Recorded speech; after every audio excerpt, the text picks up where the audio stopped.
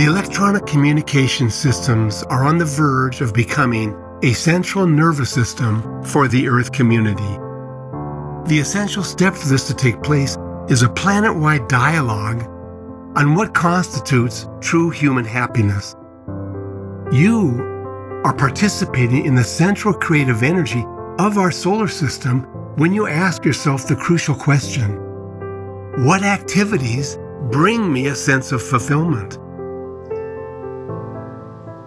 I'm Brian Thomas Swim with the Human Energy Project. Our series of short videos explores the way humanity is building a global organism called the noosphere. As we deepen our understanding of the noosphere, we discover a collective purpose, one which will help us address our planetary challenges together. In today's video, we examine the way in which the invention of communication systems during the modern period accelerated the emergence of the global organism.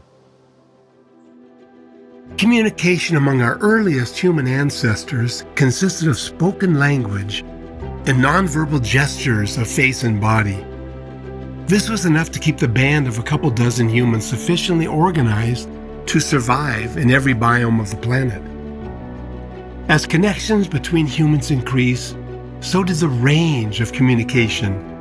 One of the most prevalent forms was that of smoke signals.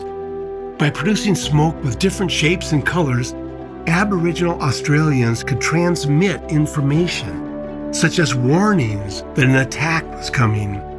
As humans came together and formed even larger civilizations, riders on horseback brought written documents that were used to correlate distant activities with the central bureaucratic order of the civilization. The crucial step in the development of global communication technology was initiated by the July 1962 launch of the Telstar satellite. With Telstar, our messages could travel beyond the curvature of the horizon. For the first time in human history, people in North America and Europe entered into direct relationship via television and telephone. With the addition of the internet and geostationary satellites, we entered our current moment where virtually every place on Earth is in constant and instantaneous contact with every other place on Earth, which means that the Earth community has constructed a global organism with a nervous system similar to that of a sea jelly.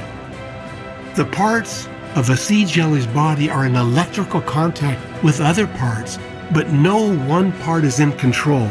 That is to say, the sea jelly, even though it has a nervous system, does not have a brain. What about the Earth community? Is our global communication system going to stay at the level of a sea jelly's nervous system? No. Something more powerful is at hand.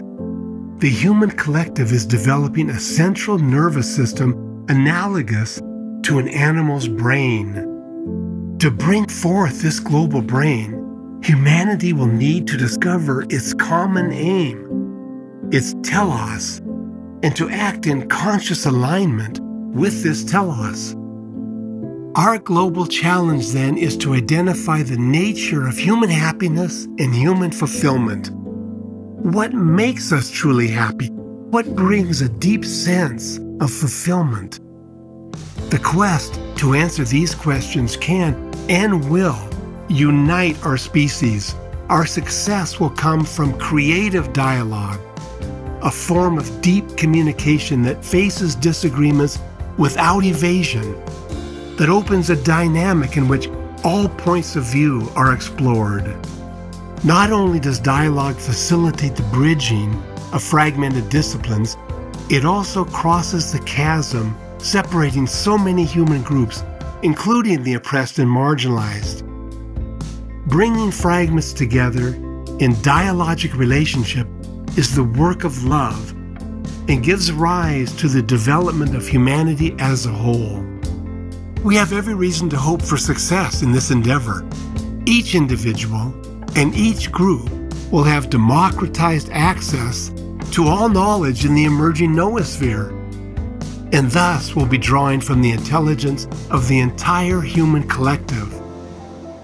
Just as the relationships between hydrogen atoms led to the emergence of stars and galaxies, and just as the relationships between individual cells led to the emergence of blue whales and hummingbirds, so too, in deep dialogue, the relationships among human groups will lead to our common aim, our telos, our shining dream.